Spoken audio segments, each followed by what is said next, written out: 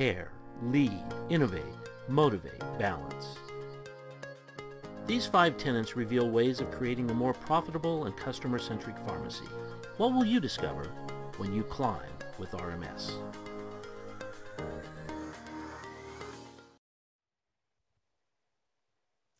Well, good morning, everyone, and welcome to Climb. I'm Brad Jones. I'm the CEO and founder of Retail Management Solutions. It's my pleasure to welcome you to another Climb event. Now, many of you have been here before. You're not first-time viewers, so we're really happy to have you back.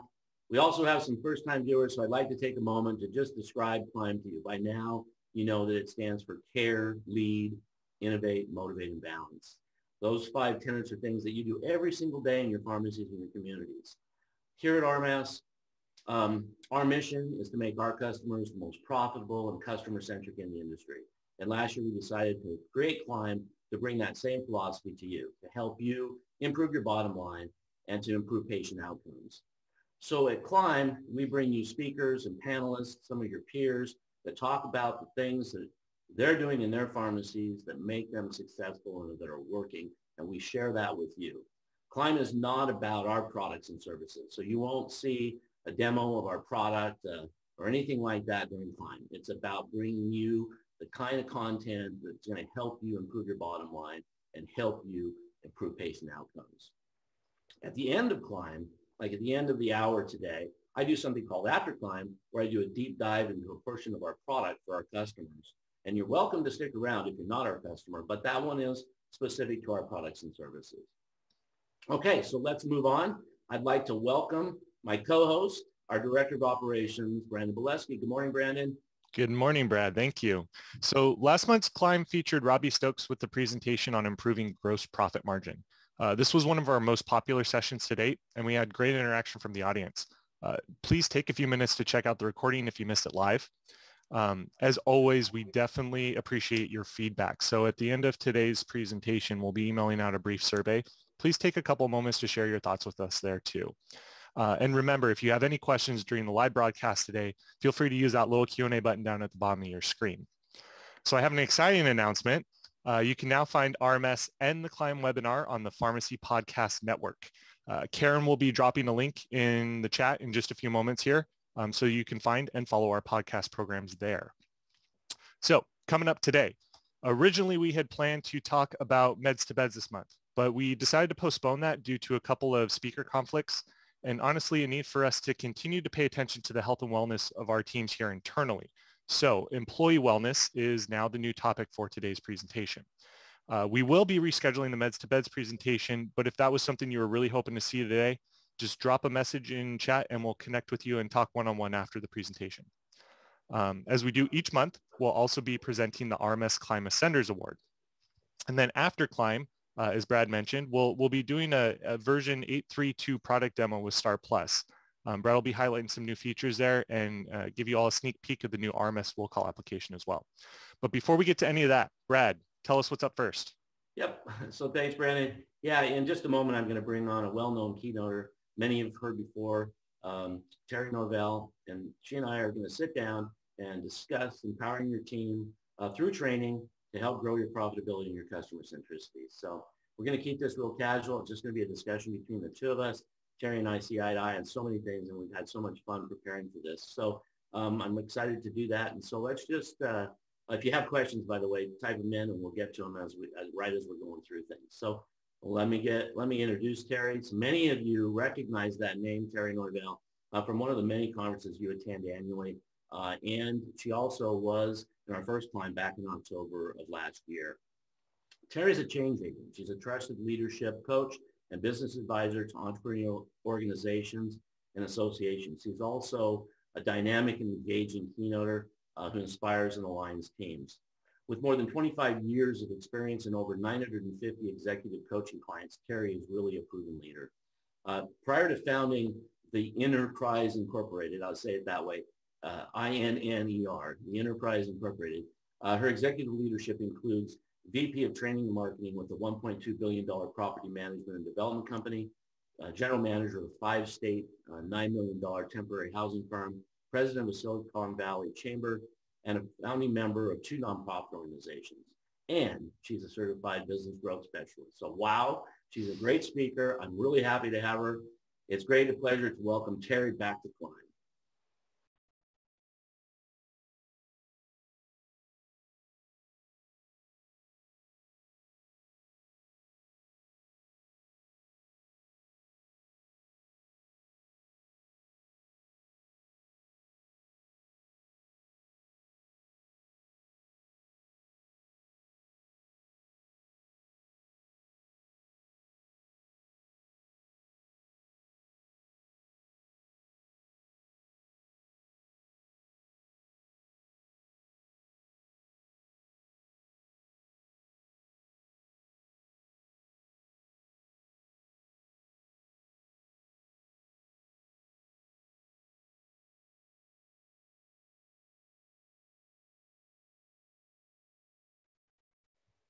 Good morning, Terri. Welcome back to Climb.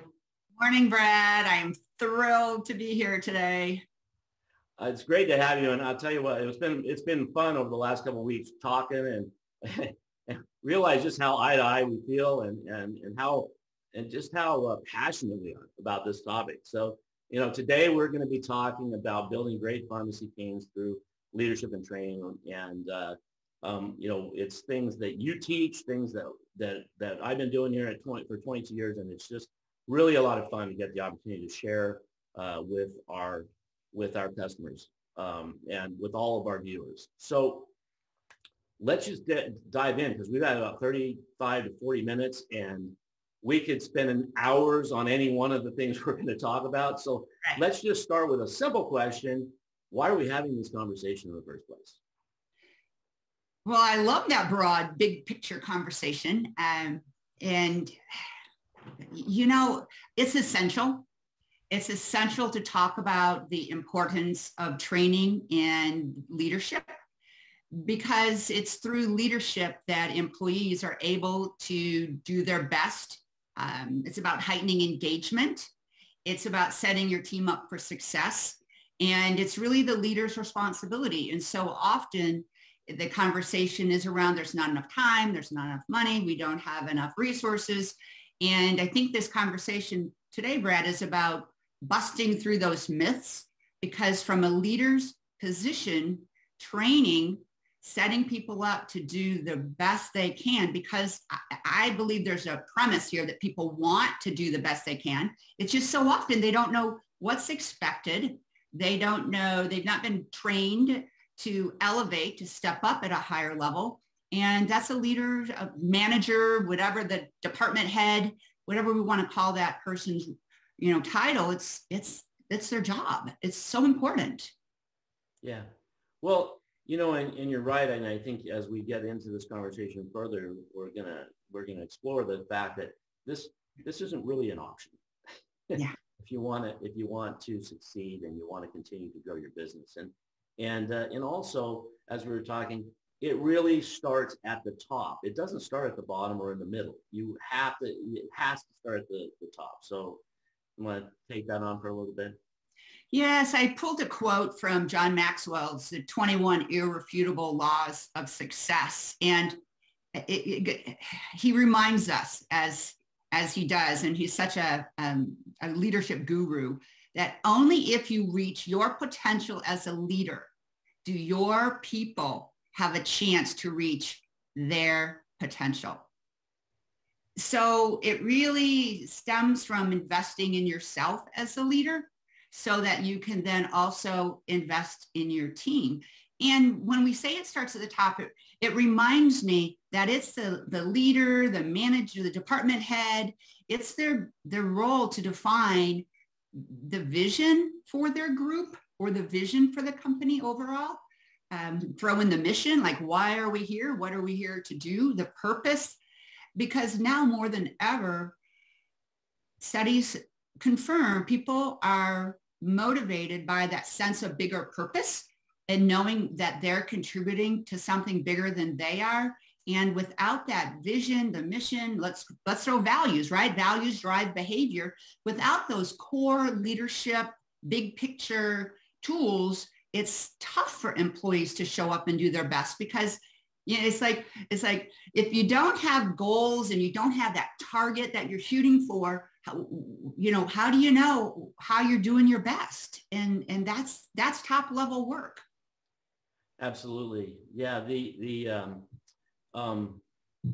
It's also ongoing work, right? I mean, it's something you've got to be doing all the time.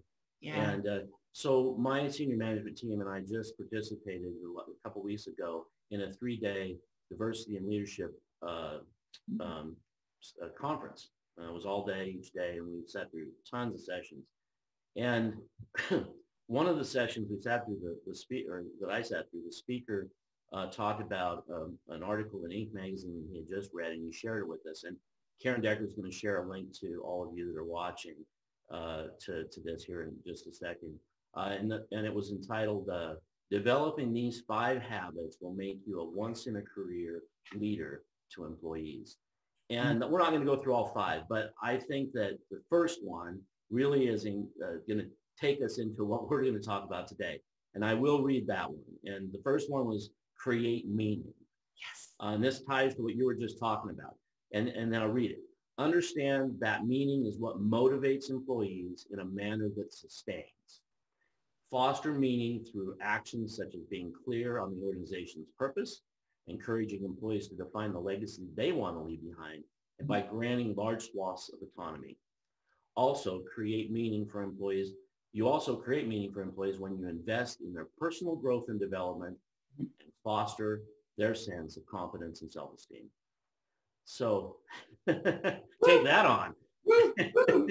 Yeah, that we could spend the next, I don't know, number of hours unpacking that one. That's so spot on. And it reminds me of, you and I were talking about Daniel Pink and his, book Drive and the research that he's done around what motivates people. And that just summarized it, a sense of purpose, right? Why I'm doing what I'm here to do, a sense of autonomy, tell me what's expected and then give me the freedom, and a sense of mastery, getting better. Because most people I have found, and I'm going to give you a caveat here, that if you have people on your team who don't want to get better, I'm going to encourage you to question if you have the right people on your team, because that's what life is. It's growth, it's excelling.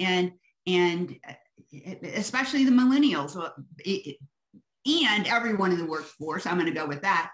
They want to get better. They want to do the best. And how can we give acknowledgement and attagirls and attaboys and, the dopamine hits if people don't know, what's expected or how to do their best?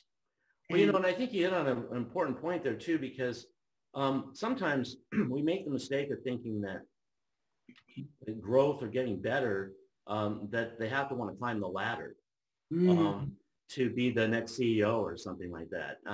And that's not really the case at all.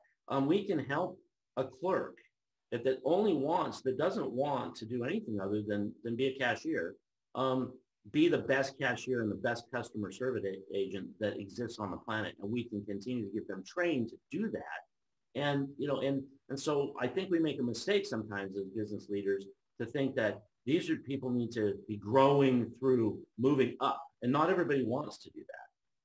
No, and isn't that a good thing? Because if everybody was wanting to move up, how would we create that stepping stone, that ladder where we can encourage people to do better? The key is to encourage them to do better in their current role, right? And if they want to take on, we have this conversation around techs.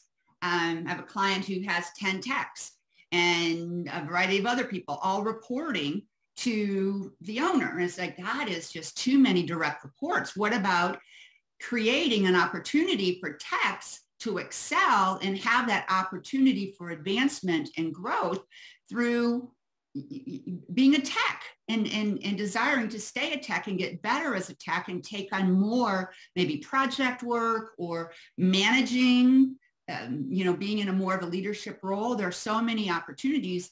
And today more than ever, the workforce wants to see the opportunity for progression. Right. And I think that's been true. It's just now we're talking about it and we need to do something about it. Yeah, and as we were talking, you were just reading an article with about 30, I think it was 30 stats that I think you're going to share. Not all 30, but you're going to share a few of the key ones. So let's just get right on into that, because these are eye-opening, I think, should be for a lot of people. They are. It was an article. It just came out in March, so it's very relevant. And it was focused on millennials. And yet I think that millennials are really shining a flashlight on what's important for most people, if not everyone, in the workforce. And so let me just share some of these, the pithy ones. Now, know that millennials are those aged 24 to 40. And it said by the year 2025, they'll make up 75% of the workforce. That's not very far away. So it's significant, the statistics that this article shared. Starting with 30% are not engaged. So we could say disengaged. So if you think about that, if you have 10 employees, you have 3 employees that are creating drag, that they're not lifting up, they're not customer centric. Sometimes they go so far as to sabotage your high performers, which is why high performers leave, because this study also said that this group will leave because of a coworker that is causing disgruntledness or is a bully. Like they want a work environment that is engaging, inspiring, and calls forth for them to do their best. So I thought that was really interesting. 62% are looking to switch jobs. Like, yikes is my only comment. Right. Some good news, 44% would be more likely to increase their engagement. And that's what we're talking about. We want a turned on, effective, engaged workforce if their managers met with them regularly. That's almost 50% for just a little bit of TLC, a little bit of time. And I know we're going to talk about some of these solutions, Brad. Let me give you a couple more because I like these stats. 95% think job-specific training is essential to do their job efficiently. And get this, they want mentoring. They want coaching. That's 95% of your team, of your workforce wants to know how to do their job better. Right. One last stat, 90%, another high number, want to grow with their current company if provided a chance to grow their skill set. Brad, this is why we're talking about leadership and training being married up. Yeah, absolutely. I think the stats can be a little scary, but those last two are so encouraging. Mm-hmm. But you do have to take but it's in the court is, the ball is in your court, right? As the leader here, because we all know, and we all hear the most expensive customer is the new customer. And it's, easier to keep your customers, but that applies to employees as well. Yes. So every time you have to hire and you have to train a new employee, it's it's expensive, right? And to lose those employees and have high turnover, you've got to fix that. And so what we're seeing is the stats are telling us that teaching, training, showing them how to be a better version of themselves, how to be a better version of whatever their role is absolutely essential. So the old excuse, if I don't have the time, that doesn't work anymore. Mm-hmm. So, we've got all this now. People want solutions. So let's start delving into how do we do this? What are some of the steps? Because we've got to give people some takeaways here. Yeah, we do. And I love tangible takeaways. So, Brad, as you were just talking, it made me think about so many articles I'm reading right now that people want to be seen and appreciated as a whole person. Mm-hmm. Because I've always said who we are on the inside is who shows up in the workplace. And so more than ever, it's sure the statistics said to increase their skill set. It's also to increase who they are individually, because that's who's going to be interacting with their coworkers with your patients, with your customers. And so it's an investment in the why and the big picture, which we talked about, you know, knowing that they can make a contribution for your company and in their lives. Because Brad, you in the number one point that was out of the article, the 5 things to do to be an unforgettable manager and leader, it's about helping people see the legacy that they want to create. And so really diving into what's important to them and how can you help them marry up what your vision and mission is and what they're here to do, so that it doesn't really feel like work. It's just really an extension of who they are. I don't know, I'm going to go kind of airy, manifesting in your business with your customers. So, I mean, it stops being work. It starts being their calling. It starts being their passion. So they're not just punching a time clock. They're really doing their heart work. Yeah, you know, and that ties into one of the courses I took a couple of weeks ago as well on being an inclusive leader. And one of the key things in many of those leadership classes was talking about being an authentic leader. Mm-hmm. And being, you know, and that brings out the authenticity of all of your employees. But you have to be authentic, and you have to, you know, you have to share. You have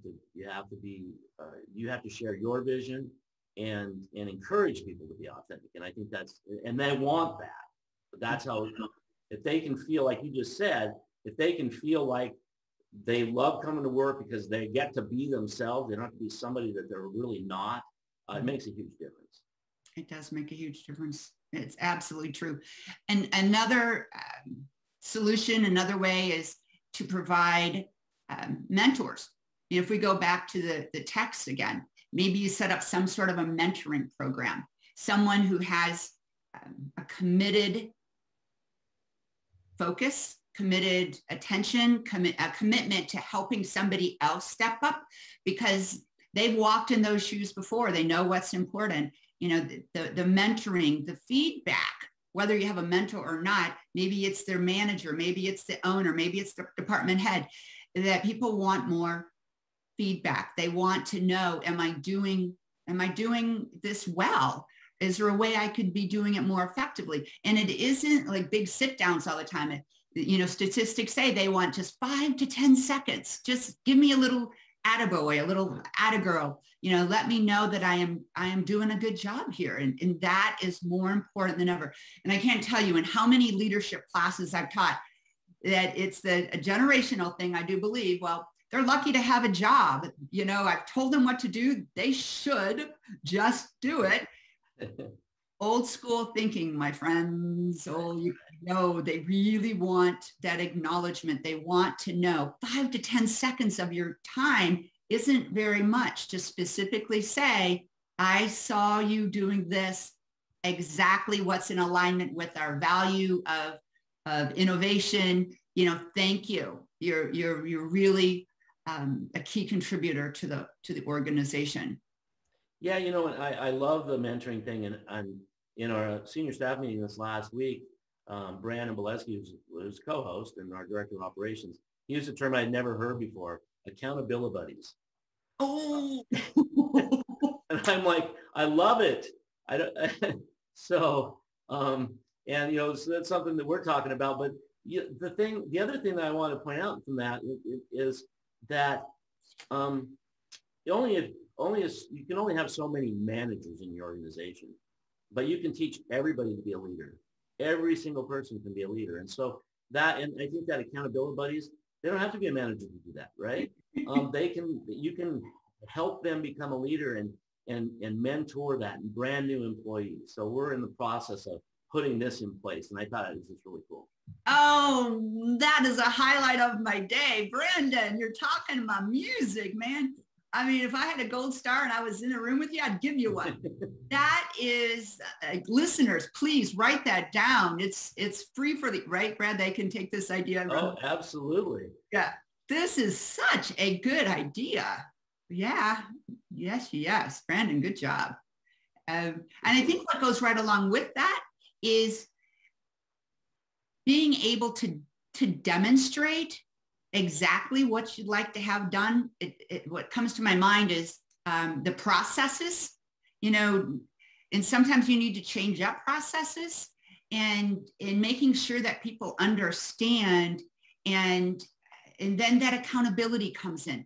And yet for the buddies there, it's hard to hold someone accountable if they're not clear on what the expectation is. And so often I find that people, leaders, managers, directors, owners get very, very upset when systems and processes aren't followed or are disrupted.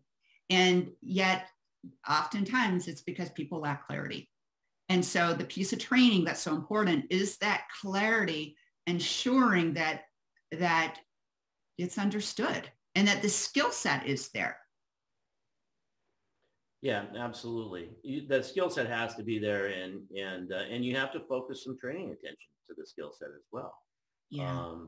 So there's just so many aspects of where you need to be training, and that brings to one of the points that we were talking about earlier with training is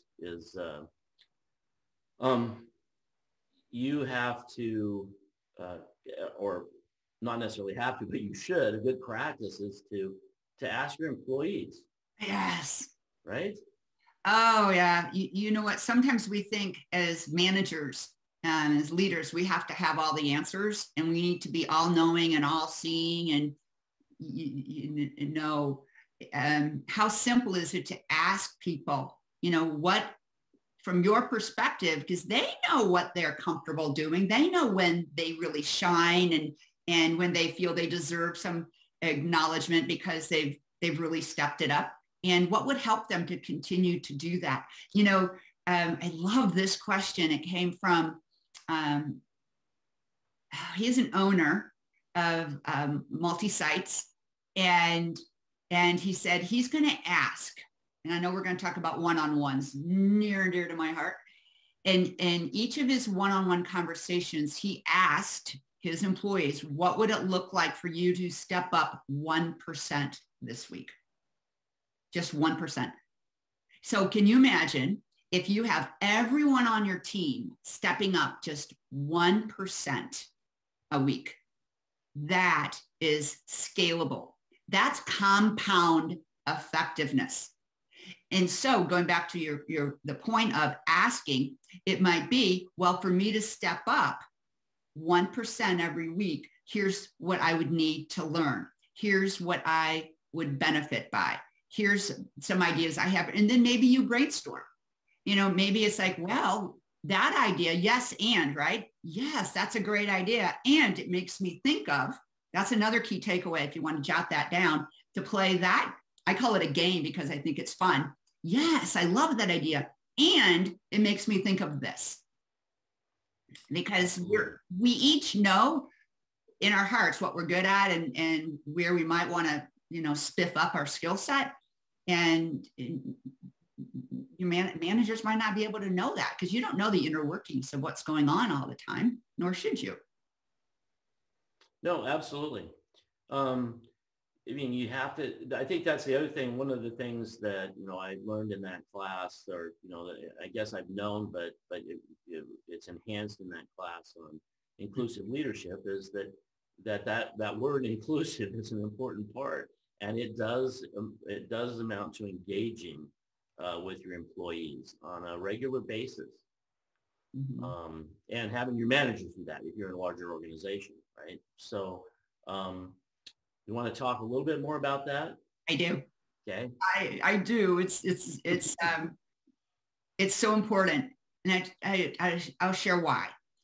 Because I have seen teams escalate. I have seen bottom lines impacted strongly. I have seen engagement go up from simply doing what we call implementing a one-on-one coaching program. And it can sound daunting when people have so many direct reports, because it's really a one-on-one conversation. It doesn't have to take any more from 10 minutes, 15 minutes, maybe 30 if you get really into it. with each employee, with each direct report. Ideally, I say once a week. I get a lot of pushback on that. And then I go, okay, once every other week. That's not too many times. And I still sometimes get pushback. Okay, at least once a month. And yet the ideal is once a week to have a sit down with each direct report. And it's an investment in them. It demonstrates that a manager, their manager, cares about them. And it's an opportunity to not have phone distractions, not have customer or fellow employee distractions. It's really one-on-one time. And doesn't each employee deserve time with their manager for 15 minutes a week? I mean, for the results that you get. And so I printed out a form, which I'm happy to send over to you, Brad, so that we can make it available, because there's really just 4 basic questions. And yet some people have taken and blew it up a little bit. They have agenda items to it so that employees come prepared with their answers to the questions, with their agenda items. Sometimes managers will tie in the regular, I call it a regular, the more tactical activities or agenda items with a one-on-one conversation. And that's fine. It just depends on how you want to set it up. And yet the essence of the one-on-one is really about the person, not so much about the tasks, even though you're going to talk about the tasks because that's what they're there to do. And yet you're investing time and energy and TLC with that person. And the first question is always, and I know always is a big word. So what are you proud of? What went well? Where can I give you acknowledgement? And surprisingly, Brad, that is one of the toughest questions for people to answer, because as a society, we think it's bragging. We think, oh, I don't want to toot my own horn. And yet we know that there is always more going right than not. And yet we don't take time to celebrate that. It's kind of a little screwy when you think about it that way. Yeah. And so you always start with, what are you proud of? And here's the key. As a manager, that can throw an employee off. And what if they don't come up with something, right? It's like, So be prepared that you've noticed something, and you can start the conversation with, here's what I noticed. Here's what I overheard when you were talking with, Mr. Jones, or, so what are you proud of? What do you plan to focus on? Making sure there's alignment, or what do you want to learn? And what can I do to make, to clear the obstacles, because that's what employees want their managers to do, to clear the way so they can show up and just do their job without having to deal with some, challenges that are thrown at them. And then the 4th question can be a little daunting. So I say it's not for the faint of heart unless you really want the answer. And it's, what can I do better? What can I do to better support you? Right. And that question has proven over, I've been using this for probably 15 years now, has proven to open the gate for really important, critical conversations that need to be discussed. And without that question, they wouldn't have happened. And so those one-on-one conversations, even if you just want to do it a little more sporadically, I would so encourage every listener to give it a go, with one caveat. If you're not going to follow up on the conversations, don't start them, because what message does that send? And I really advise to put a standing appointment on your calendars so that every week or every other week, your employees know they own you, right? They get you that one-on-one time, and it's their opportunity to bring up, whatever is important to them in a private way. And I'm going to go back to care, because I know, Brad, you and I talked about it's important to demonstrate care. Yeah, absolutely. And so, yeah, you can tell I'm pretty turned on one-on-one. So many things for me to unpack there, is I've been thinking about, as you've been talking about these things, I see it all the time, when we do our reviews with our employees, that they always have the difficult time, and they tell you they have the difficult time of telling you what they're proud of, And you're absolutely right. Having one in your back pocket that you can share is really important because it tells them that you're noticing as well, that you're paying attention, that you are engaged with what they're doing. So I think that's a really important one. The other one is we were just talking. One of the idea on that I heard in this conference was is asking them how they contribute to the mission, how their role contributes to the mission or the values of the company. And so we were talking about this in our senior staff meeting, but I said, here's the thing, before we add this, you need to be able to answer that question for them when they can't. Because if they say, I don't know, and then you say, yeah, I don't know either, what does that send, right? What message does that send to them? You don't, yeah, your job's worthless, right? So yeah, so you have to be prepared. And I think that's the other thing. When you're doing this as a leader, you have to be prepared. Don't go in blind. You gotta know. Otherwise, don't do it, because you're absolutely right. You completely send a horrible signal if you're not prepared. So yeah, I'd like to add one more step, because what a lot of the managers, the leaders do is keep a binder, and so they file away either electronically. Some have iPads, or I'm an iGirl, or something electronic where they keep notes. And so they keep notes on these forms, and some people double side them so they're not wasting paper. And there's a tab in the binder for each direct report. And so these pages go in, so there's follow-up, because that goes back to accountability. So often we have conversations and we think, oh, they got it, they're going to do it. And yet it's ethereal unless it's written down, and there's that follow-up. And managers have shared over the years that it makes them more accountable, which they like, and their engagement goes up along with the employees' engagement going up. So it's a win-win strategy, and highly, highly recommend. Yeah, and that's something that, so being a technology company, everything we do is electronic, but in our reviews are electronic. And so when we send the notes, the reviews, so we write our notes and that goes into the employee file, but they get an email with those notes.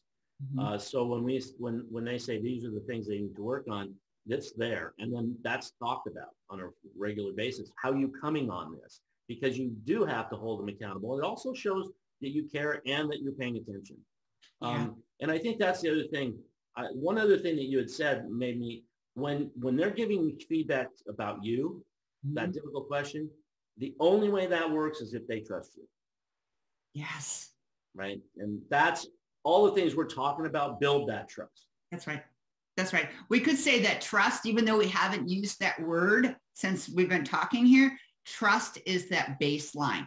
And all of these things contribute to, let's go to your trust bank account, right? And you want to keep filling in more and more components of trust and honesty, integrity, doing what you say you're going to do. There's so many ways to look at trust. And I have a whole course on trust. So Brad, you hit my hot button again. Trust starts within yourself. So if we're going to go to the leader perspective, and I love the simple little example, you trust yourself to brush your teeth most people do every morning and every night. And so to start with little things to build up so that you can trust yourself, and people oftentimes have an interesting relationship with their alarm clock. Can you trust yourself to get up when the alarm clock goes off? Or do you play a game that, I'm not going to trust myself when that alarm clock goes off. I'm going to trust myself to hit snooze 2 times. So whatever it takes to start building up that inner trust, because that is what then shines forth and how you can build trust with others. Well, I had a roommate at the Air Force Academy that he trusted himself to hit the snooze button for about an hour.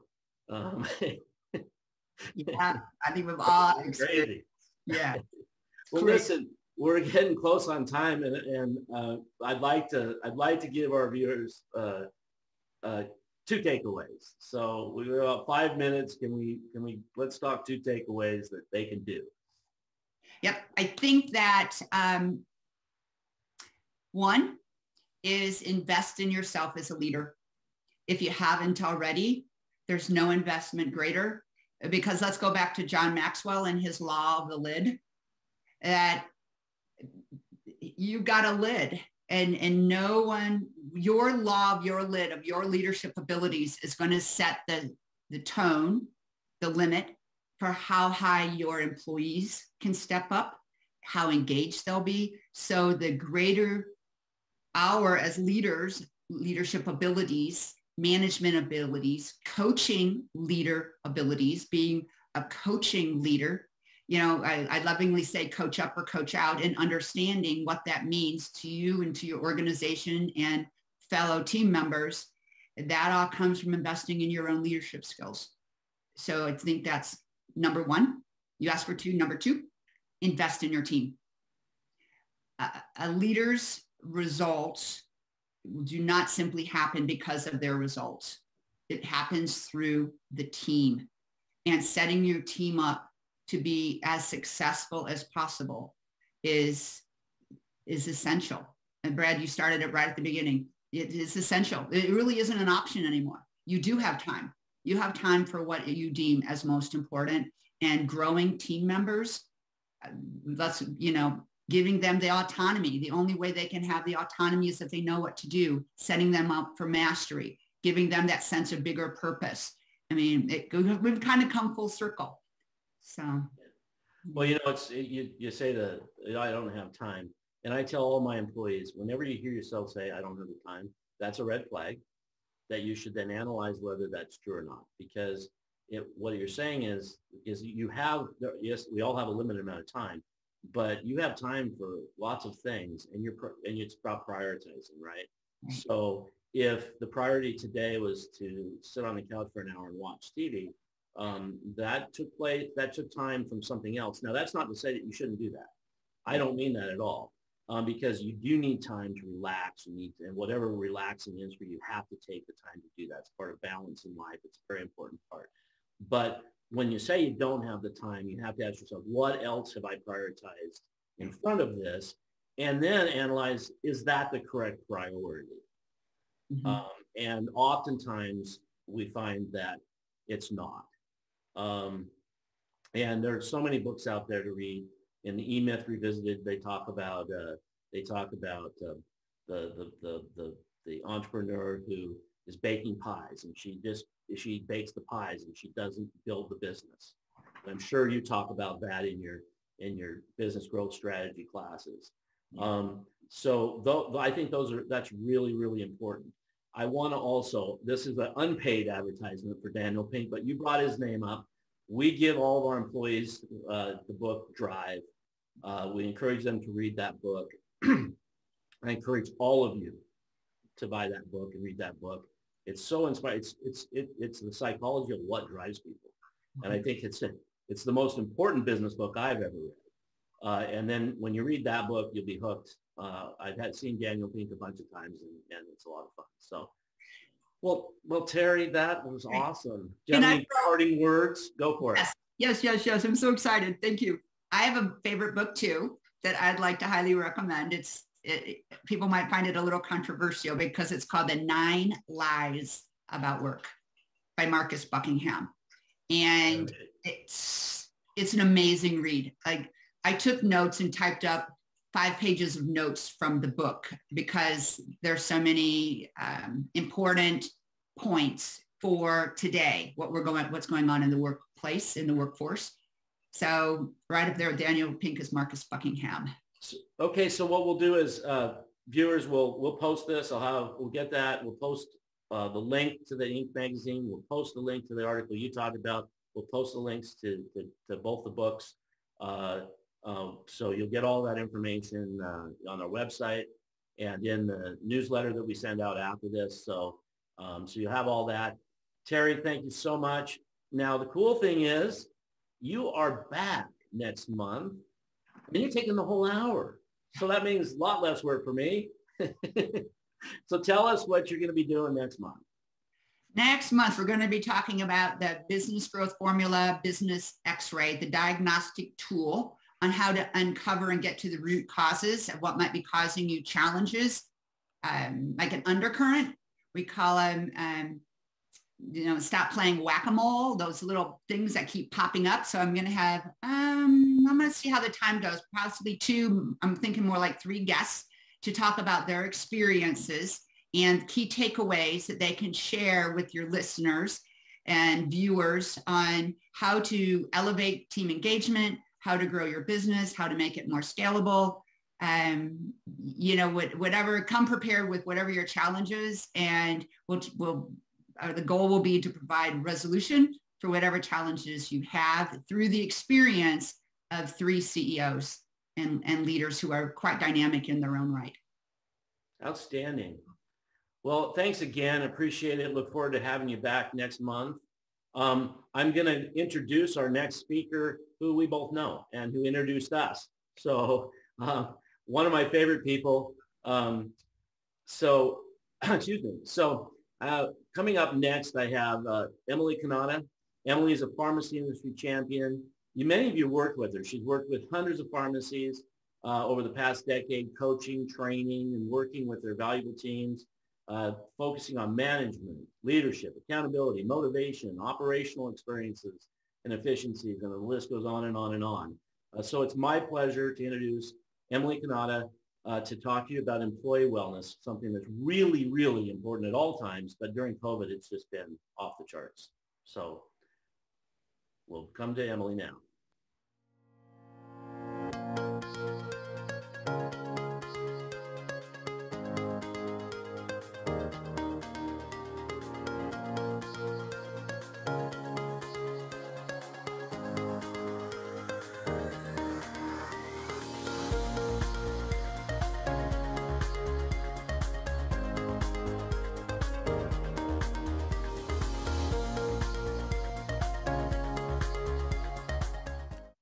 Thanks for joining us today.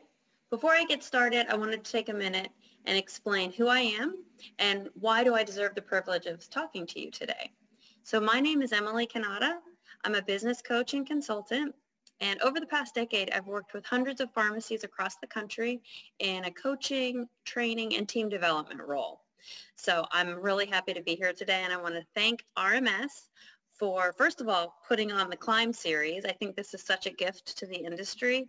So thank you for putting this on in the first place. And of course, for inviting me to have a speaking engagement with you today. What am I going to talk about? Today, we're going to talk about your most valuable asset, your employees. So after this past year, I know RMS reached out to me and they wanted to recognize the heroic pharmacy teams that have literally carried this nation through this crisis in the year 2020. It's been a crazy year for everyone. The topic is employee wellness and how to care for your pharmacy team so that will create a better pharmacy business. You really want healthy employees, right? You want a physically, emotionally, and mentally healthy employee. That is good for business, bottom line. And this is been a really rough year for everyone. Like I said before, it's put everyone through the ringer. What I did over the past few weeks since I was asked to do this was reach out to pharmacy owners that I have relationships with, and that is what I'm going to share with you today. So I'm a data nerd, a research nerd, and I did some digging, and I've come up with the things that I'm going to talk to you about today. So employee wellness, really it covers all 5 of the tenets of Climb. So care. The more you care for your team, the more they're going to care for your patients. That's awesome. Also, we can consider leadership, right? Showing up for your team during this crazy crisis and this pandemic has probably stretched a lot of you beyond what you thought you could do as leaders. I know managing your own anxiety is one piece of it, that of your families. And then you have to put on your leadership hat, come into your pharmacies and help manage and lead your team, who in fact and in turn is going to be doing all of that for the community. I mean, that is a lot. That is a Herculean effort. So definitely leadership shows up in how you are taking care of your employees and looking out for their wellness. Innovate. We literally innovated the way that we live our lives, period. Motivate. This one is really, I think that this has been a really huge impact because you're able to share with your team how much they're making an impact in their communities that you're serving. Being able to curate and really protect the culture that you're creating in your pharmacy is a huge motivator for your teams, and really giving them a purpose and what is their why? Why are they showing up every day? That's a huge part of helping them with wellness as well. And last but certainly not least, balance. I've heard consistently that teams are burning out, individuals are burning out. So ensuring that your team really rests and recharges, otherwise they are going to burn out. And then that's not going to do anybody any good, including your community, who they serve. And plus, in terms of balance, there's always an opportunity for a little fun. So that's what we really wanted to focus on today. I'm not going to PowerPoint you to death in this discussion. I'm really just going to talk to you today, but I will provide a handout. So there's going to be key points that you'll get. Please take notes. A lot of adults learn that way by taking notes. So feel free to take notes on what I'm going to talk with you today about. But don't feel like you have to. I will be providing you with a handout after. And let's go ahead and get started. First of all, there's only one rule for you to follow. It's very simple. You need to get creative on actionable and fun ideas. That's all you have to do, is get creative. So talking with pharmacies over the past couple of weeks, a few buckets of information, as I'm talking with them, I was able to create buckets. So some common themes, and I'll share with you those common themes overarching, and then I'll dig into them. And then we'll be done. So bucket number one that came across literally everyone that I spoke with is communication. Flexibility, food, exercise, personal care, rewards and recognition, and providing resources. Alrighty, so creative ways to support your team's physical, mental, and emotional health. Communication, number one, do it more than you think you need to. This was something that everyone that I spoke to mentioned, was how important it is to communicate at a very high level. Interestingly enough, some of the feedback that I received was to really be vulnerable and authentic to your teams. And I'm talking about describing your own challenges and frustrations with what's going on. Be a human. One of the pharmacy owners I spoke with actually shared with her team she was getting therapy, and she encouraged the team to also get therapy. There's no shame in that. If you aren't having meetings, you have to start having meetings. Period. There's no excuse anymore, because you can have meetings in person or you can have them virtually. So there's no, oh, I can't find the time, none of my team is available at the same time. That doesn't matter anymore, because you can also add those folks that can't be in person. They can be added in virtually. So no excuse. You're going to have to do meetings. Daily huddles are the best, right? We're talking 3 to 10 minutes, really quick, short, sweet, in the beginning and possibly at the end of the day, or one or the other. And then encouraging monthly team meetings at least as well. So these are really valuable times for you, and can really help change the path of your employees' wellness, just communicating with them. Another great idea that I heard and I definitely want to share with you is having an open door policy, but not open door 24/7, open door with specific times. So from 10 to 12 on Tuesdays and Thursdays is your open door policy that they can schedule times to come in and talk with you. Okay, so having boundaries around your open door policy, I think that's brilliant. And also I've heard that you can actually take the team to lunch, or an employee to lunch, or a coffee to get them out of the pharmacy in case there needs to be some privacy around your conversation. And another idea that was shared with me is if you have a ton of employees, it might be hard to do that consistently with every single employee every single month, but you could do birthdays, and make one-on-one time with the team. Most importantly, whatever you're doing in terms of meetings is scheduling it out. Otherwise, it's not going to happen. It'll be 3 months down the road and you're going to be like, shoot, I meant to have those meetings and you didn't. So put it on the calendar, no excuses. Next on communication is start a mindfulness practice. Yes, I said it. 30 seconds. And it can be, go to your happy place for 30 seconds. We're going to have a minute of quiet time. Whatever that looks like for your team, I have heard that it really does change the demeanor of the pharmacy. Give it a shot. It can't hurt. It's 30 seconds to a minute, right? So starting a mindfulness practice during your team lineup in the beginning of the day.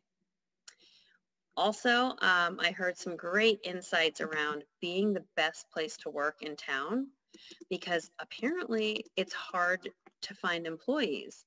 So the employees that you have are getting worn out. So one way is attract the employees that are out there looking for jobs to your pharmacy, because you're the best place in town to work, and let that be known in the community. Another really cool idea that I hope some of you will take away and implement is creating a buddy system, so that it's not just you as the pharmacy owner or the pharmacy leader. You actually have like a network within your pharmacy of people that are checking in with each other. And that really helps to build your culture as well and create a very supportive culture. So the buddy system would allow check-ins to ensure some employee mental and emotional health. So communication bucket, huge, probably the most important piece of what we're talking about today. Switch on down to flexibility. And honestly, you bend as much as you can. I get it. It's hard to, fill positions, and it's hard to be flexible and be able to meet everyone's needs, but just be open about that and work with each individual on your team to try and find the best solution. Sometimes there's not going to be a solution, and I understand that, but give everyone the time and the space to talk about it and see what can be worked out. One of my pharmacy professionals that I spoke to was able to create a virtual workflow so that her employee could actually work from home and still be able to take care of the kids. So it was kind of remote work. If there's opportunity for remote work, let that happen. And also changing up schedules, being flexible with changing up the schedules. That was also a big part of the flexibility bucket. Okay, food. It is always the answer. I promise you. Providing healthy snacks at work instead of just junk food, throw out the donuts, but maybe provide some things like fruit and nuts and protein bars and peanut butter filled pretzels and healthy drinks, snacks that are going to really rejuvenate your team. And I know having amazing coffee is great, and that's something that you need at least for part of the day, but just be a little cautious of allowing too much caffeine in the afternoon, because that can really disrupt some people's sleep. So kind of discourage the afternoon, late in the day caffeine consumption. Providing meals for the team. I'm sure you all currently are doing that in some format, but really being structured around it.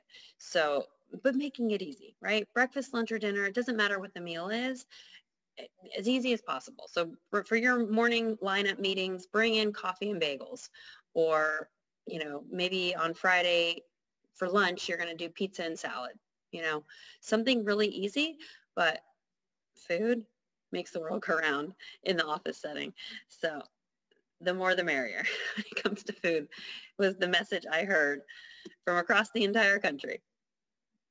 Alrighty, we're moving on to exercise. The goal is to have the team work out daily, and these can be small things. There's no excuse anymore, because there is a YouTube opportunity for anything.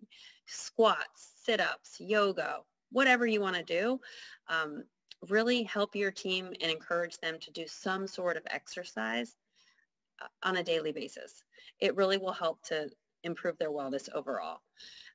Some really fun ideas that I heard were creating workout challenges. There are some apps that can help you with that.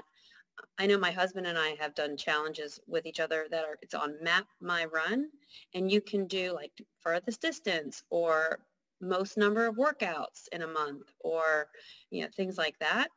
I've also heard of Step Bet is an app that you can use where everybody puts a little bit of money in, and then whoever wins, they get a certain amount of the pot. You know what I mean? So that's a possibility. You don't have to even use an app, or there's probably a million other apps that you could utilize.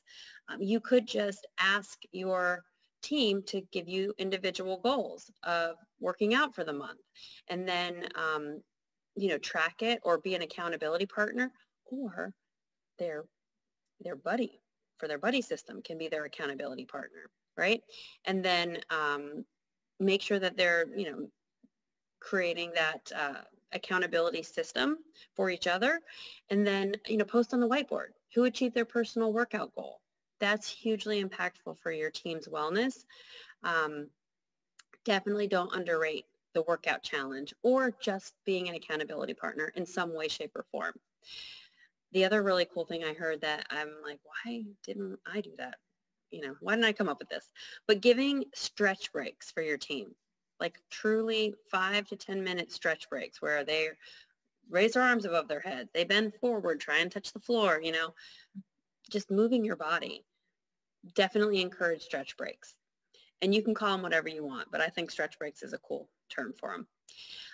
Another idea is outreach to the community and partnering with the community, where you're trying to find maybe a local yoga studio or personal trainer, and maybe they can work out a deal with your employees, or maybe they come in and teach a class for your employees, etc. So you get the picture. But exercise is hugely impactful for overall employee wellness, physical, emotional, and mentally. It helps on all those fronts, as well as food. Don't forget the food. Alrighty, moving right along here. We've got personal care. Truly don't neglect yourself. I've heard this time and time again, how the pharmacy owners that I talked to really wanted to do more to help their employees take care of themselves. So some ideas that I thought were fun. Take home a massage therapist. So one of the folks that I talked to, they actually bought a Theragun, which is like a pressure massager, and they rotated the employees taking that home for a week at a time. And they thoroughly cleaned it, it's just touching your back.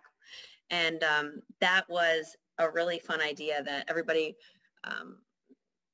they were working on different challenges to be able to take home the Theragun, and their massage therapist, they called it. You could also ask for a massage therapist to actually come into the pharmacy and provide chair massage for your team if they would be interested in that, maybe once a month. Or you could even provide a gift certificate and send them to a spa. You could do that for every single person on your team. If they are working their butts off and you feel that they all deserve it and they would enjoy that, by all means, right? Take care of them. Some other ideas were a take-home facial, by providing like their products to do a facial and give that in a gift bag that they can take home if they're really not comfortable going to a spa. Or if they are comfortable going to a spa, give them a gift certificate to go to a spa. And same thing with nails. So all of these are, flexible options that you can really ensure your team is taking care of themselves. It's just a nice extra touch that you can provide for your team. Rewards and recognition is the next bucket. And this is how you're going to keep your employees. This is how you're going to be the best place to work. I'll share with you some things that I heard that were helpful in terms of rewards and recognition. So number one, pay and bonuses. I heard that some of the people that I spoke to gave raises. And one of the pharmacy owners, she literally had to force her team to take their paid vacation time. They were getting burnt out, and she forced them to take paid time off. So consider that as well. Also, under rewards in the recognition bucket, be intentional about recognizing your team and get really specific. So, Sharon, I saw how well you took care of Mr. Smith. You explained his medicine. You suggested a probiotic. I thought that was amazing. You did a really good job, and you kept the line moving along because there was, several people online that day, I remember. So great job. You do an excellent job of taking care of our customers, and I really appreciate that. So something really, really specific goes so much further than, you guys did a great job this past week. Well done. like see the difference of how much that makes an impact when it's like really, truly specific to what they saw you do. And I guarantee you, whatever you specifically tell them will made an impact for you, you're going to see that behavior happen again and again. So be intentional about recognizing your team, show appreciation often, do it at team meetings so that the team knows what you're looking for and what you appreciate, and then those behaviors are going to come back to you tenfold from the team. Another awesome idea is to have either the leader or yourself or, anybody on the team actually make a video and send it to the employee. So how impactful would that be if, you are home, you got a video chat from your boss or the owner of the pharmacy thanking you specifically for a job well done. And you get to show that to your kids and your spouse. I mean, that makes a huge impact, and it's not that hard to do. Okay, so specific recognition, thanking them sincerely. And the other idea that is huge and impactful is having the folks on your team recognize each other. It doesn't have to just be you recognizing everyone. Let them recognize each other in your team meetings. Like, has anybody seen anyone do anything spectacular this past week? Or who went above and beyond?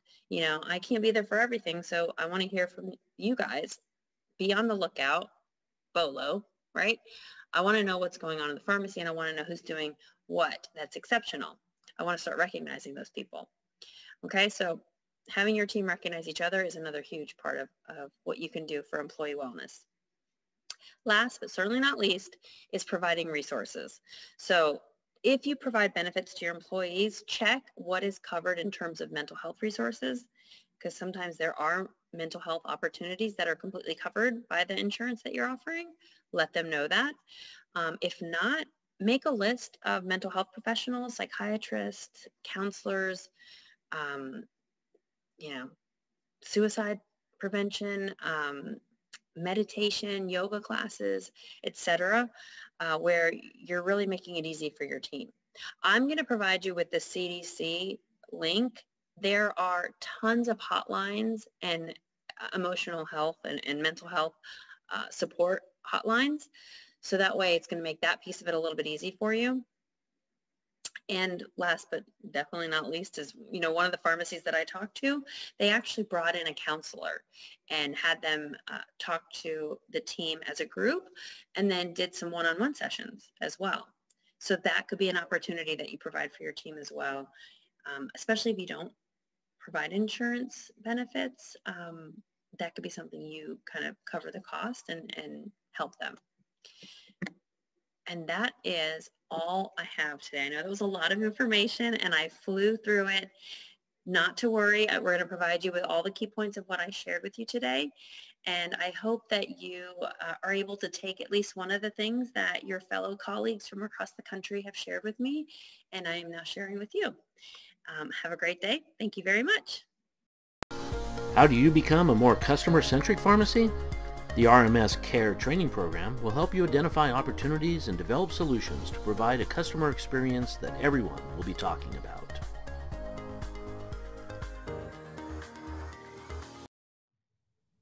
Well, welcome back. I do have to say, although I would love to take credit for it, accountabilities was not a Brandon Bieleski original term. Credit for that gem actually goes to Trey Parker and his team. So thanks guys for that one. But anyway, now is time to present the RMS Climb Ascenders Award. Climb Ascenders are pharmacies or individuals that go above and beyond for their teams, patients, and communities. Last month's Climb Ascender was Duran Central Pharmacy, who has done just that. Every RMS Climb Ascender receives an award from RMS, along with a $250 donation in their name to the local educational program of their choice. If you would like to nominate our next Climb Ascender, please visit our website and follow the links. Brad, would you like to announce this month's Climb Ascender? Yep, thanks, Brandon. It's my pleasure to congratulate Cassie and Trevor Thane and their staff at Topeka Pharmacy in Topeka, Indiana. And here's an awesome fact. Cassie and Trevor lobbied for their community and were the very first pharmacy in Indiana that was allowed to provide the COVID-19 vaccine. So congratulations on that as well. So every day they're working hard to reshape and rethink their pharmacy to better accommodate the needs of their local community, taking what they've learned throughout the pandemic. They're remodeling their pharmacy to include 2 immunization stations. They're expanding the pharmacy itself, and all doing that while they're focusing on the essential front-end business that their small community needs. So they epitomize the tenants of Climb in every way and everything they do, and I'm proud to congratulate them as this month's recipient of the Climb Ascender Award. So let's run a video that shows Cassie and Trevor and their staff.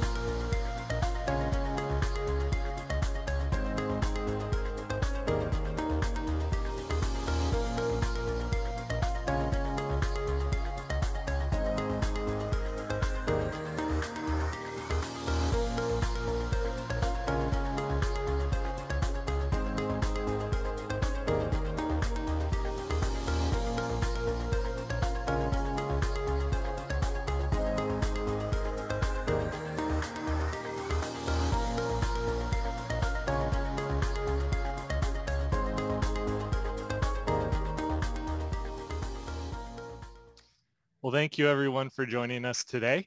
Coming up in June, as Brad mentioned, Terri Norvell will be returning with an extended session, so make sure you tune in for that. Today's recording will be available within the next hour at the same link that you used to view this live broadcast. As I mentioned earlier, we'll be sending out that brief email survey in just a few moments. Please take the opportunity to share your thoughts with us. We would love your feedback. And also remember to share the Climb event with your friends, colleagues, and coworkers. We would love to have them join us live next time. Brad. Okay, in just a moment, I'm actually going to run a video that I recorded previously in the After Climb session that's going to go through and show you a sneak peek of a few of the things that we've released in version 8.3.2 that just went into general release last week. There's 144 enhancement requests in that, so read the release notes, and I even talk about that in the video. And then I'm going to do a sneak peek of the product that we just are about to release, Will Call, by RMS. It's in beta testing now. It'll be in general release in the next couple of weeks.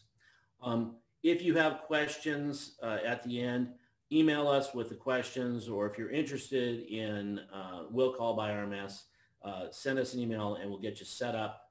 So thank you all very, very much for attending today. We really appreciate it. We look forward to having you back next month. Have a great day. See you all later.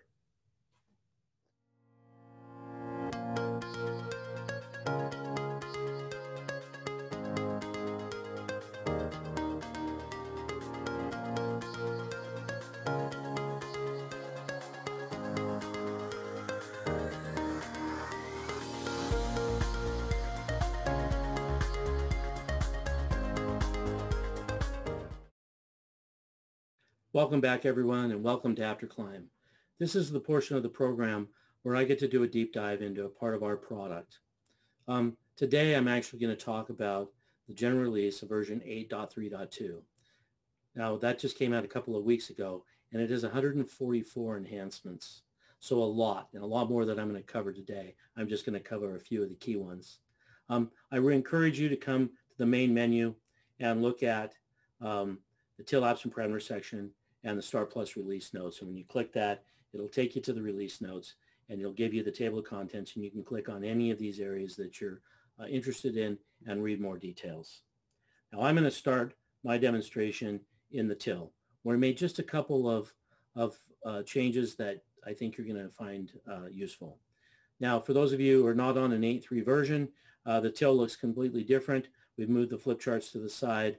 Your flip charts will convert right over. They'll be exactly the same. They're just the layout's going to be different. Okay, so I'm going to go ahead and start by scanning a few items. And we've added a parameter that you can turn on. It defaults to off. So when we do the general release, when you get the upgrade, this parameter will not be on. You have to turn it on. But what it allows you to do is if you're charging to a customer's account, a house charge account, and that customer has a credit card on file using a token, then the system can warn you that there's a credit card available to charge to, a token available, and you can charge to that token or to that credit card instead of their house charge account. This was a request we've had from many customers who are using tokenization. But again, it defaults to off, so nothing changes if you don't turn this enhancement on. So to show how it works, I'm simply going to hit a house charge, and I'm going to select a patient or customer, in this case, Marie Abernathy.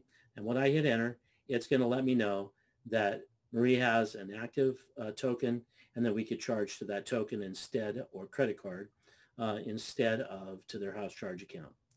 Now I want to show some features of house charge change there. So I'm going to hit escape here to go right on into doing a house charge.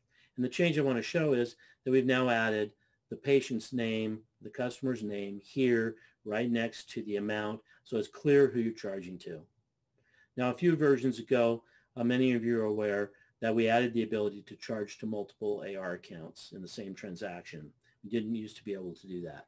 So I'll just use that. I'll just show that example as well by doing $10 to Marie's account, and it's showing the amount tendered at $10 and the amount remaining of $14.82. And now I can use any other tender, including a house charge. And just to show that working, I'll choose this house charge again, and let's go with just one of these other accounts, and we'll hit enter here and charge the remainder to that account. Okay, now we've done something very similar with the delivery program. So if you're doing a delivery and you choose a customer that has a token on file, it's simply going to come up and warn you that they have a token on file. So exactly the same situation, so that you know that in advance. Okay, and those are the couple of changes at the till that I thought you'd be interested in. Now, one that I think you're really going to be excited about is a change we made in accounts receivable. So how many times have you had a situation where you find out after the fact that somebody charged to the wrong account, and you have to go in to accounts receivable and do a couple of manual entries, one to remove it from the account of the person it was charged to, and then a manual entry to get it onto the account where it belongs. It happens, right? And so we've created a change customer feature that allows you to do this in one step, and it's completely audited. And it's also controlled by a trust level, so not just anybody can come in and do this. So let me go ahead and pick, let's pick Pauline Anthony. I think she has she might not have, yeah, she does. So here's a transaction from earlier today that I did. So I want to change this transaction. And so I come to functions. Oh, excuse me. This is a transaction that was I already moved this transaction in a previous demo. So here's a transaction that hasn't been moved. So we'll go ahead and go change customer. It'll come up and give me a list of all the customers. And I'll go ahead and just choose one of them here. I'll just go down to Stephanie Montgomery. Click add, and then click change customer. And I'm going to get this warning message that warns me that I'm about to do this and wants my approval. And my screen is locked. There we go. And I'll say yes to this. So it's warning me so that I don't actually make a mistake. Click yes. And then it tells me that it's been moved. So I moved from Pauline Anthony to Stephanie Montgomery. Now it's going to refresh the screen, and you're going to see that transaction is now gone. Now, if I look under the audit trail for Pauline Anthony, you'll see here that we changed the customer on this transaction to this customer code. And there's the customer code, Stephanie Montgomery. So if I go to Stephanie Montgomery's account, under the audit trail, I'll see that we added this transaction from this account. And if we look at the accounts receivable detail, we'll see that transaction. So now it's in the right place. So I'm sure many of you are very happy about this. I know a number of people have asked about this for quite some time as well, but it makes it in one step. Okay, The next thing I want to show is for those of you who have large front ends and a lot of vendors. Now, the vendor that I worked with on this particular change has hundreds of vendors. So, and many of those vendors, as I'm sure for many of you, have minimums that have to be reached, either for dollar minimums or in some cases quantity minimums. And maybe it's a dollar minimum to have free freight, or maybe it's just a dollar minimum period. So in the vendor editor, we've had for quite some time the ability, and I'll just bring up real quickly where this is set up. So in the vendor editor, under the vendor, you have this minimum purchase quantity, unit quantity, and then the minimum purchase amount, $1,500 in this case. So Beresford-Bergen would be a bad example to use, but I don't have any products from any other vendors in my system, that Cardinal and McKesson. So any of the drug wholesalers, really, this isn't useful for. But for those of you with lots of vendors that have those kinds of restrictions, you can set up the vendor and you can set up these two fields. Then under inventory control, you can set up a scheduled order calculation, and you can set it up so that it runs every single day on the same day, and it looks to see what's available to order for that particular vendor. And you can set up, hundreds of vendors that way, so that it's doing these order calculations daily. And then each day you can come into the order set viewer. Now, the order set viewer used to always look like this, where it just was a long list of all of the potential orders with no way to filter. Now we've added, in this version, we've added the ability to filter by minimum purchase quantity or minimum purchase amount. So when I go minimum purchase amount, I now see that I have one vendor that has 276 items and $1,933 with a minimum amount of $1,500. So right from here, I can then create my purchase order. And so imagine if you have hundreds of vendors, and this is happening every day, and each day you can come in, and maybe on Monday, it's found 30 vendors that you can order from. And on Tuesday, it found another 20. And each day you come in, you can simply highlight all the orders you want to place. And you can do that using standard Windows tools. So you can, if there are 10 orders and you want to do all 10 of them, you can highlight the first one, hold the shift key down and go to the bottom one, and it'll highlight all of them. You can do the control and click on each one to highlight them. So you can use all those standard features from Windows. And then you can simply click Generate POs. You also have the ability to look at the detail. I didn't mention that. So you can click Detail, and it'll show you all the items that are in the order, and you can delete them from there as well. But you can click Generate POs, and if there are 30 item orders that you've selected, it'll generate 30 POs, one for each of the vendors. We'll say yes to this, and now it's created the one purchase order, and now this order set viewer is empty. I know this is going to save a lot of time for those of you that do this. For those of you who didn't even know about the ability of the system to do scheduled orders and scheduled calculations, this is a new feature that you can look into. And you can do the F1 help, which will take you to directly into this area, or you can just call our support team and they'll help you get all of this set up.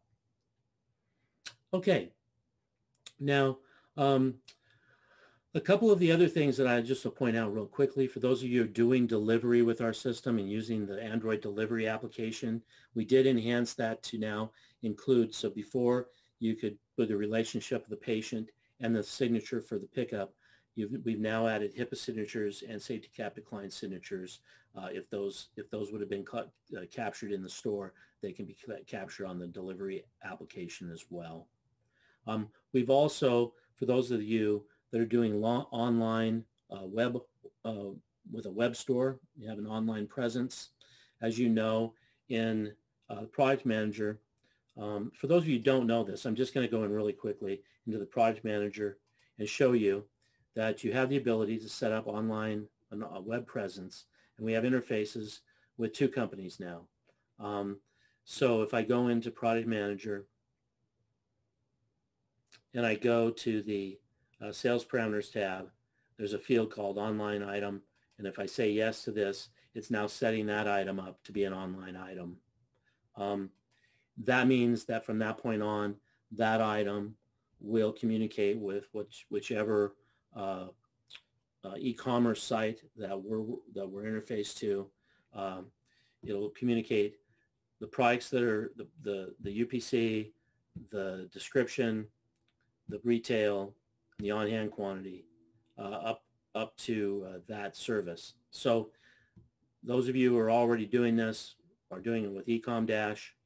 And then we've just added a new company, 24/7 Commerce. And I will show you really quickly their website. So for those of you who aren't familiar with this, 24/7 Commerce and Ecom Dash are both middleware.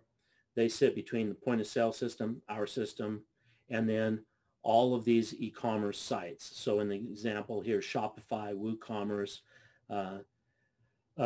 Magneto, Amazon, eBay, Walmart, any of Google Shopping, all of these places that you could have your products and services on a website, on an e-commerce site. So they sit in between. They communicate with them. We communicate with 24/7 Commerce. And when an order is fulfilled, like say Shopify or WooCommerce or any of these sites, when that's fulfilled, that information is sent back down through 24/7 Commerce and into the POS system at the till. So it shows that there was an online sale that day, and then you fulfill the order.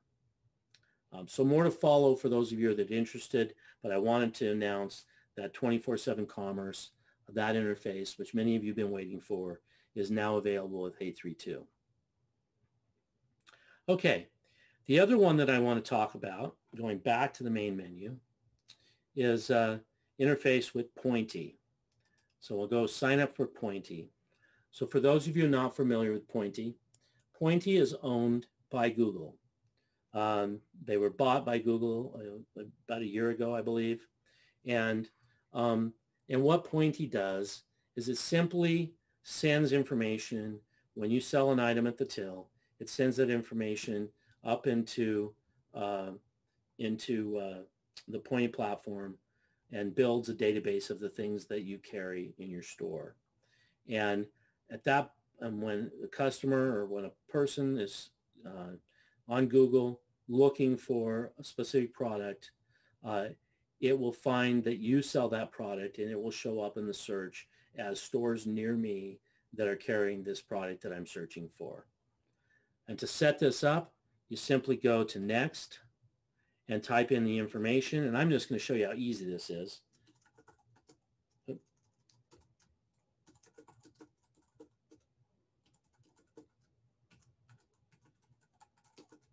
And this is my email address if you want to write it down. That's the company phone number.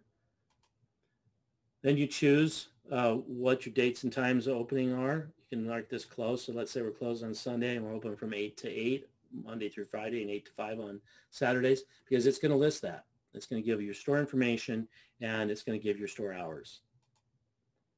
You double check all of this is accurate. Click Next. It's actually going to set you up so that this is all real time. This is exactly how it's going to work for you. It's going to tell you that the setup is complete. It's going to take you to a screen here.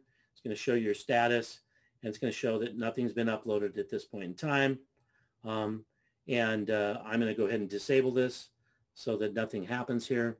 But that's all there is to it. And then you're set and ready to go. And now when somebody Googles any of the products that you're selling in your store, you're going to show up as that price available to near that person. It's going to show your store and that your store information.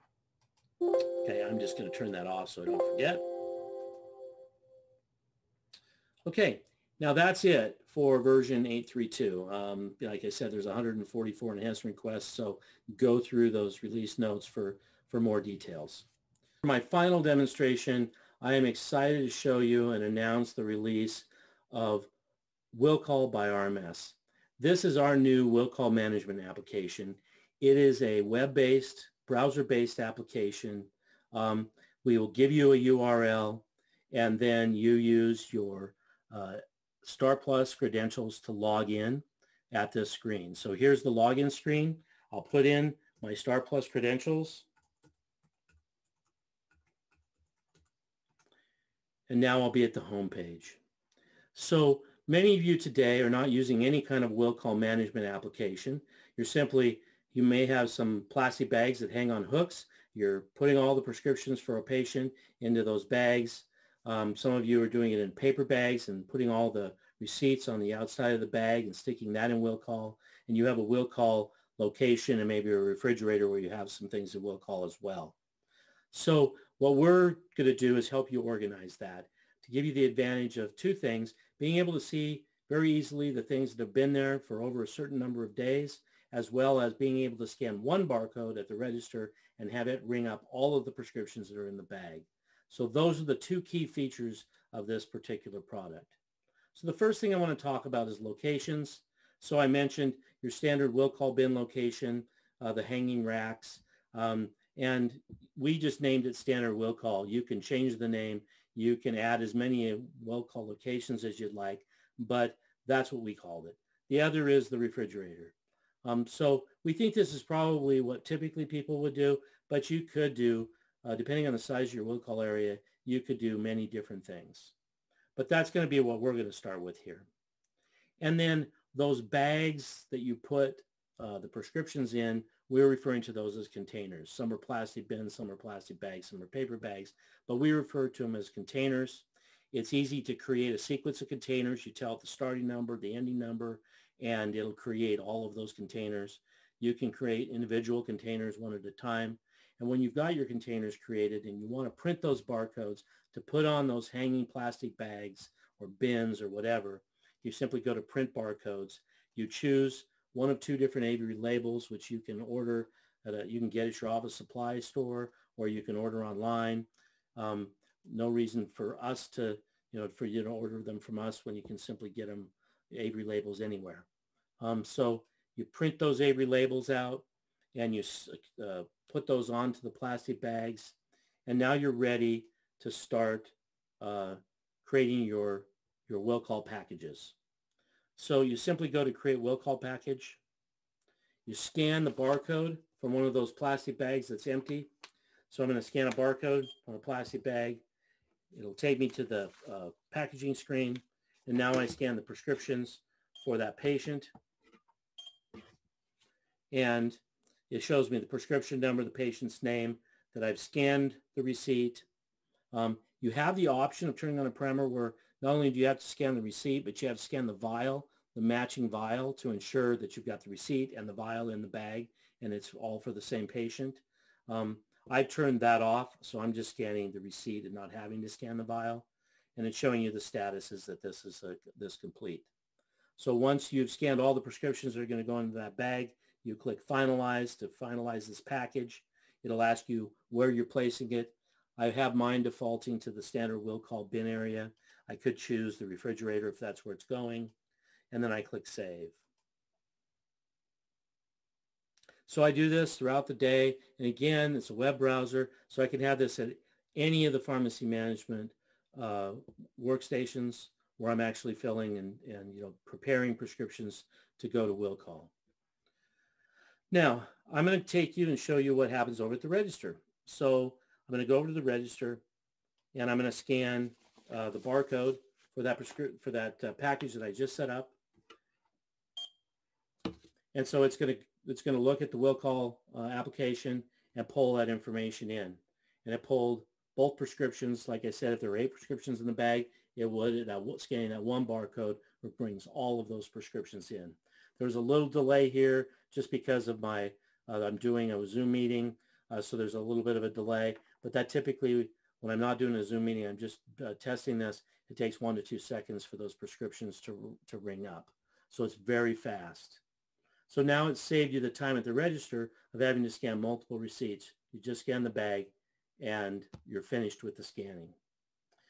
Now they can still delete if they don't want to buy a prescription. You can take it out, no problem there. But the will call part just makes it simple to scan the one barcode. Okay, so now let's go back into the will call application. We have this in will call for over 10 days. This is a parameter. This is the second feature. So you can set this to 10 days, 12 days, 14 days, 7 days, whatever number you want. And then it'll show you anything that's exceeding that number or anything that's that number or higher. I'm going to go into settings and I'm going to change that to say 2 days so that I can show you what it looks like when something shows up. So go back to home and it'll refresh that screen. And now there's going to be one package that has been there for more than 2 days. And so I can click on this when I see there's stuff in here. And now it'll give me the list of all of the packages that I need to pull and I need to return to stock with my pharmacy system. And it also tells you the number of prescriptions that are in that bag. So you just print this, walk over to will call, pull container 2, take it over to the pharmacy system and return it to stock. And when you do that, it'll come out of, and you'll delete it from here. And that is, that's a very simple but cost-effective will call application. It's in beta now. It should be in general release in the next week or so. We're excited. We're hearing good things from our beta sites, and we're excited to get it out there. This does not require version 8.3.2. So any of you that are interested in it, contact us, and we'll get you set up, and we look forward to hearing your feedback. So everybody have a terrific day, and thank you for taking the time to be with us today. Cheers.